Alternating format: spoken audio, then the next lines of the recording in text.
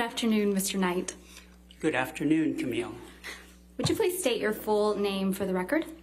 Morgan Higby Knight. Mr. Knight, where are you from? I live in Los Angeles, California. And what do you do for a living? So I currently own and run Hicksville Pines Bud and Breakfast in Idlewild, California. And I created and ran Hicksville Trailer Palace in Joshua Tree, California, starting in 2009.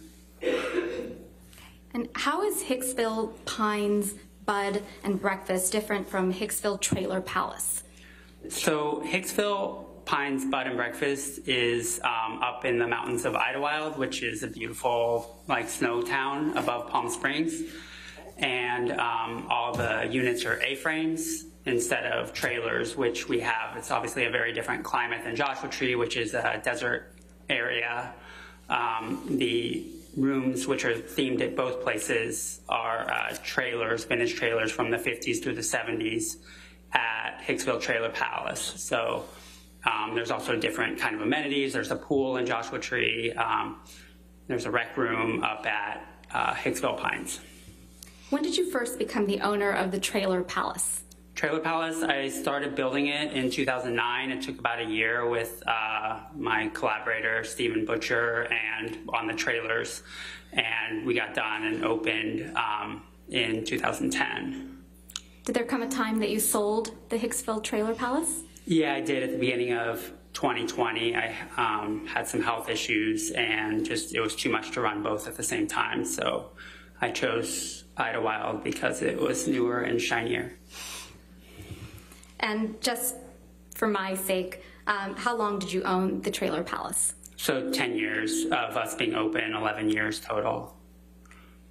And what was the Hicksville Trailer Palace?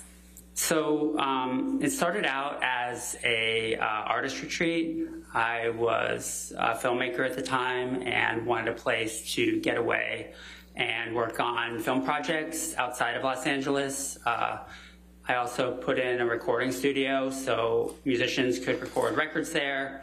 I had lived in New Orleans for 5 years, and there was an amazing recording studio there called Kingsway, where all the musicians would come and they'd live in this big mansion and record their records. And I just thought that was a really neat thing for artists to be able to get away and create create whatever they were working on.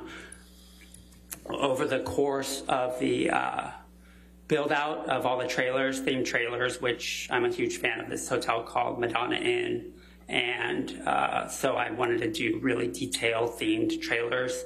It became too expensive to just make a living off of an artist retreat. So I decided before I was done to make it a hotel as well.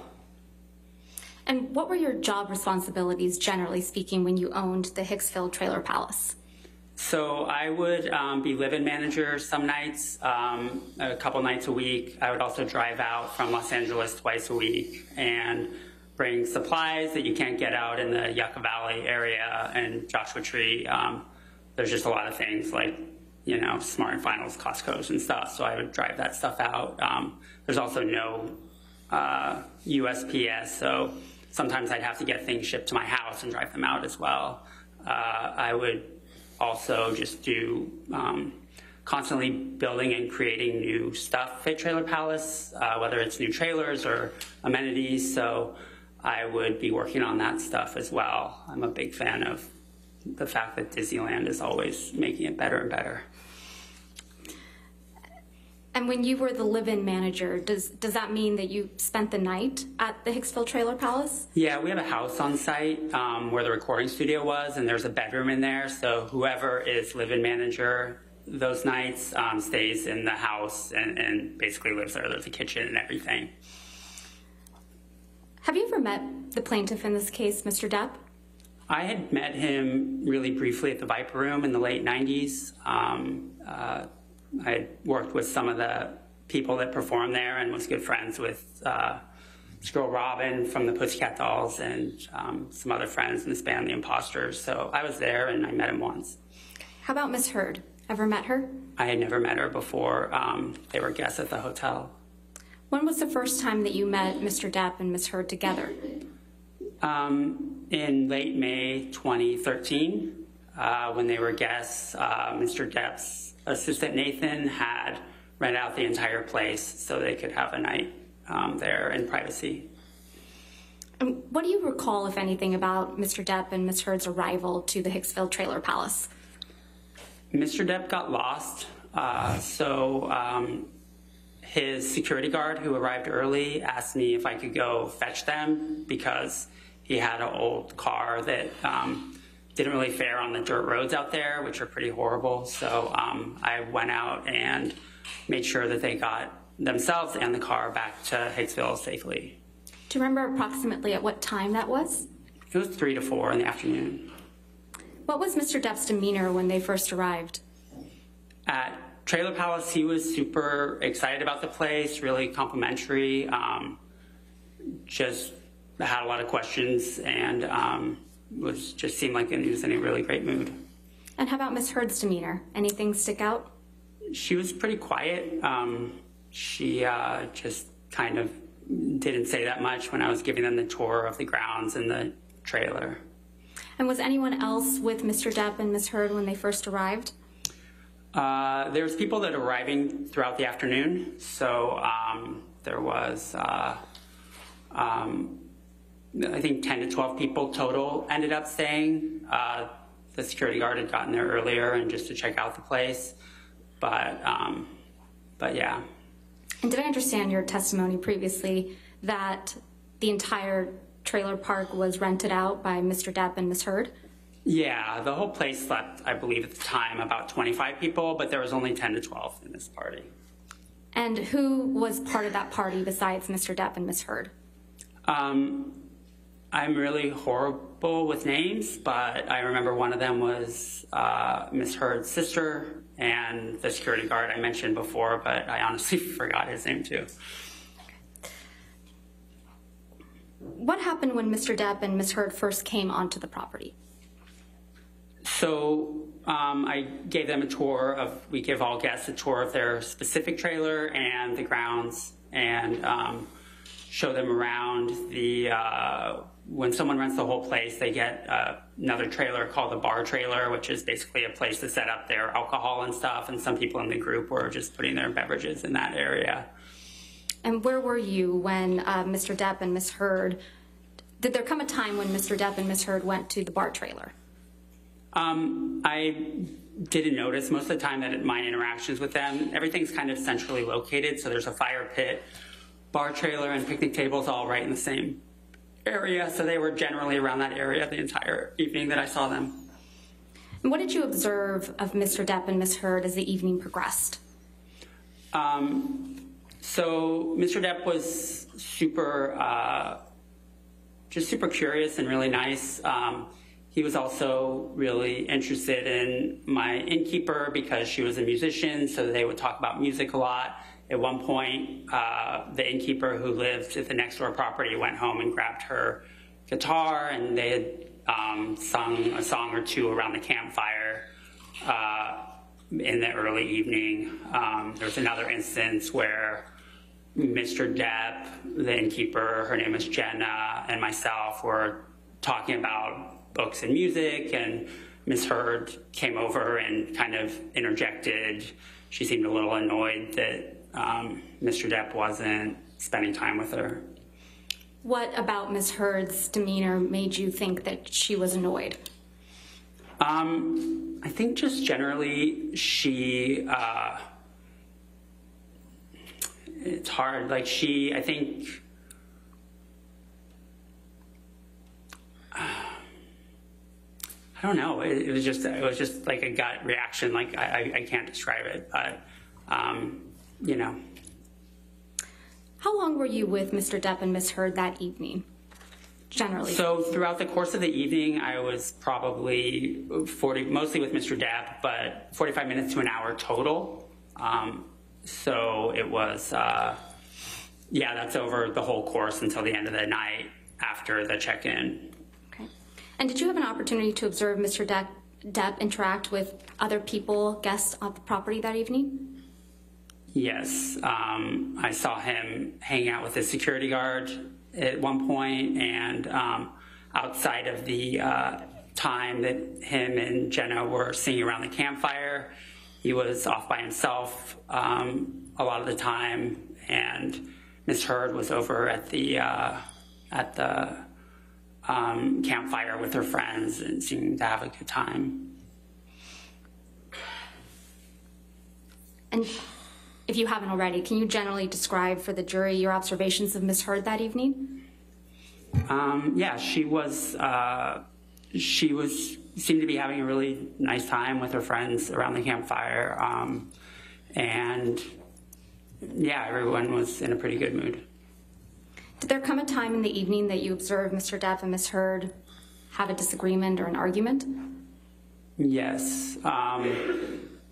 I was speaking with Mr. Depp, just one-on-one, talking about Hicksville, and Ms. Heard came over and she said that I want to talk to you, and seemed really upset about something. So I went and back in the house because it was really, they went off on their own, and she started yelling at him, and I didn't want to hear it. It honestly was really triggering because I've been in an emotionally abusive relationship before. Objections. Move to strike.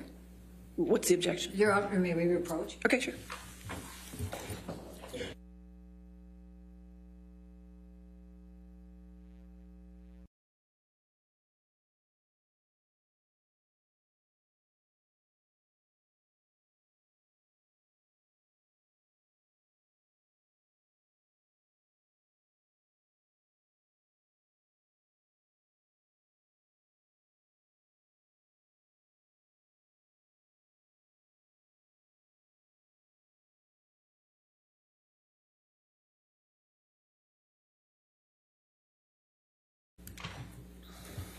Mr. Knight, will you please just explain for us what you observed when you saw Mr. Depp and Ms. Heard having an argument? Yes. So Ms. Heard asked him to go talk off to the side, and she was upset at him, and she was yelling at him. And I personally had been in... Objection. All right, I'll sustain the objection. Okay. If you could just explain to the jury what you observed when you saw Mr. Depp and Ms. Heard having an argument. Okay. He was kind of cowering and seemed almost afraid, and it was really like odd to see because he was older than her, obviously. So, but I just went back in the house because I didn't Objection. You went to what he did. All right, I'll sustain as to. Understood. So after you observed the argument, fair to say you went back to your house on site? Yes, I did, yeah. Okay. What happened after that? So when I saw Mr. Depp on my next rounds, he apologized profusely and said, "I'm really sorry about that." She was upset. Objection, Your Honor. Hearsay. Sustain. Next question. What, if any, type of reaction did Mr. Depp have? He was just really... Objection, Your Honor. Hearsay. He's going to say it again. It's the reaction, it's not the statement. All right, if you could make that clear, that's fine. Just what type of physical reaction did Mr. Depp have after the argument between Mr. Depp and Ms. Heard? He honestly, throughout the rest of the night, became a lot more quiet and was just very more petulant. In the beginning of the night, he was a lot more outgoing and extroverted, and throughout, as the course of the night went on, he was less and less so and more quiet. Did you observe any of the guests consuming alcohol while on the property? I assume they were. I mean, people had cups and there was alcohol set up in the bar trailer, but I didn't physically see them pour alcohol into their cup and cup go into the mouth, per se. Did you witness Mr. Depp drink any alcohol that evening? I couldn't say. Okay. Anything about Mr. Depp's demeanor that made you think he was perhaps intoxicated? Yes, as the night went on, I am a former bar owner, so even though I wasn't drinking that night, I'm very familiar with the signs. So just as the night went on, like I said, he became more and more quiet, but he also, as we would have conversations, his head would kind of sway a little bit back and forth, which was a little, he was much less sharp than he was earlier in the night. Did Ms. Heard appear intoxicated to you? She did. She seemed, I think when she was angry at him, it seemed like she was intoxicated, but that's just based on my experience and my own personal trauma dealing with abuse. Okay. Objection, Your Honor, move to strike. All right, I'll sustain the objection. We'll strike it from the record. Please disregard that testimony. Did you observe anyone do or take drugs? I did not. Did you witness Mr. Depp and Ms. Heard interact other than the argument that you previously described for the jury? At the end of the night, I heard a commotion. I was inside the house and came out. I couldn't tell what was going on. And Mr. Depp and Ms. Heard were having a discussion about I'm not sure what, but then they went to their trailer. At that point, a lot of people had already gone to bed. So it just kind of petered out. Everyone went to bed, including myself, and I didn't hear anything else the rest of the night. What time did the evening come to an end? I'd say it was almost around 3 a.m. Did you ever see Mr. Depp grab anyone? Objection, leading. Sustained. Did you ever see Mr. Depp become physical with anyone? Objection, leading. Sustained. Next question. Did you ever witness Mr. Depp get angry that evening? Objection, leading. Sustained. What, if anything, happened the next morning? The next morning, we have checkout at noon at the time, before COVID. And so around 11 o'clock, one of my innkeepers let me know that there was some damage. Objection, hearsay. Did something happen that caused you to go to Mr. Depp and Ms. Heard's trailer? Yes, I was informed that. Objection, hearsay. It's not being offered for the truth, Your Honor. I mean, may we approach on this Okay, topic? sure. Thank you.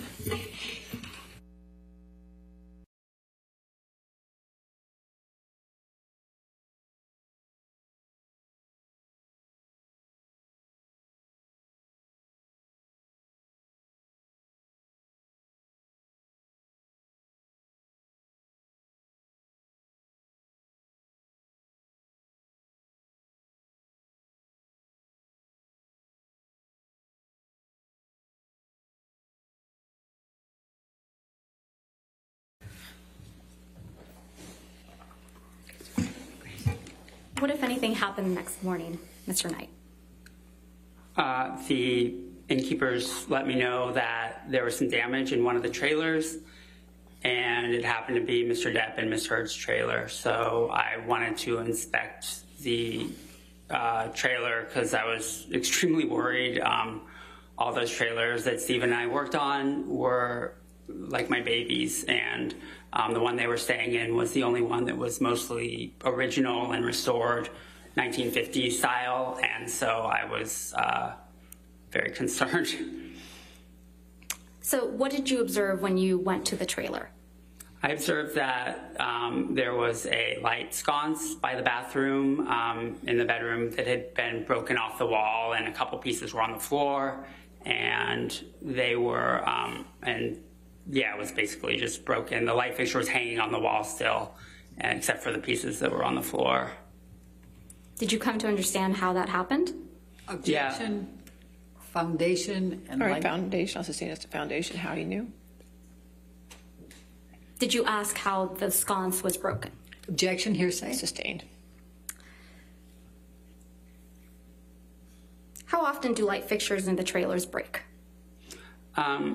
They break pretty often. I mean, it's not like a usual thing, but things in the trailers generally get broken because it's all vintage trailers, and I would say as much as every couple weeks there's some incident of damage in one of the trailers. In this case, Mr. Depp had told me that. Objection, Sustain the hearsay. objection. So anyway, yes. Beyond the light fixture, was anything else in the trailer damaged? No, everything else looked fine. In fact, we have something we call a piggy fee that we address to guests, that if there's anything what we call inconsiderate or unusually large messes, we charge them extra for it for a $25 an hour cleaning fee, but they did not receive one of those because everything outside of the light fixture looked fine. And what was your reaction to seeing the damaged light fixture? To be honest, I was relieved because it was not a big deal. There was already another light in the room, so I just tucked the wires in the wall until I had a few months later time to buy, it was matching sconce with another one in the room. So I had to, on eBay, find a matching pair that would fit there, and when I finally got around to it, I was able to get that and charge it to Nathan, whose credit card I had. And what was your understanding of who Nathan was? Mr. Depp's assistant. Okay. And what did you charge Nathan or Mr. Depp for replacing that pair of light fixtures? The pair came out to $62. Okay.